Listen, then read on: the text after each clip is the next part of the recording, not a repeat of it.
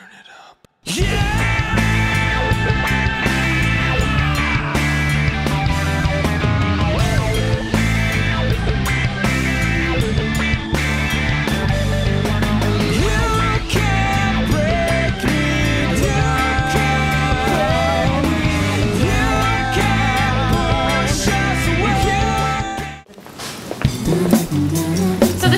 This is the entry to our shelter. My name's Jackie Nichols. I'm the Development Director at the Humane Society of Huron Valley here in Ann Arbor.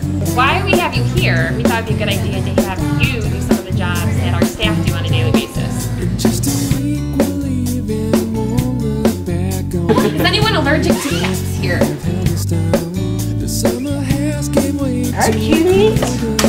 I'm gonna get you. There have been gang wars here, and we had to separate the cats to downtown cats and the uptown cats.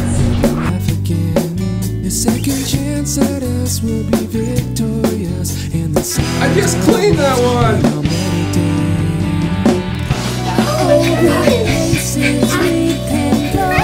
We'll find a way for love to grow. Discover me all over again. In California, you are the one that I adore. And we'll go running by the shore. I know I could not love you more. Oh wow.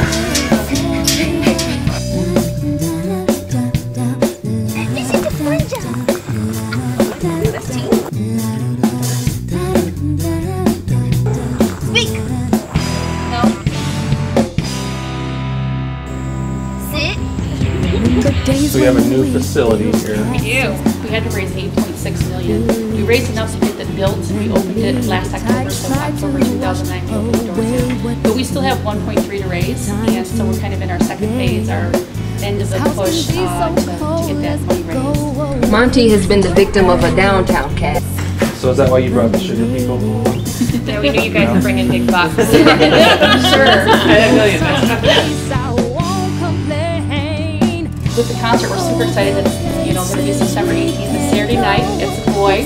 We think that it'll be really well attended, and our sponsors, Best Buy of Ann Arbor and Suburban Cadillac Chevy, this is fantastic that they were able to help us out so that we can get some great talent and also a great place to a venue to have it. So tickets are only $10. That's so affordable, and we just know that it's going to be a great evening.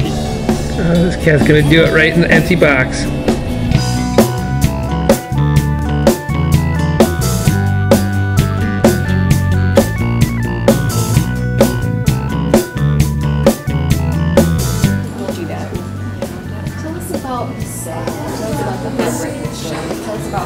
Well, we do have a cruelty investigation and animal rescue department that is completely funded 100% by donations. And those stories that come in through that department are often extremely heartbreaking. One such case was Hercules.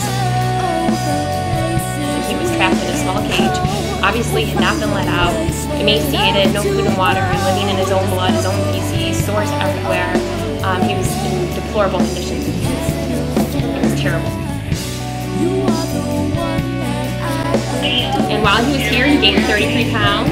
He learned what food and water is and how to play with the ball and how to play fetch. He's been able to kind of learn what it's like to be a dog. See the butt wiggle?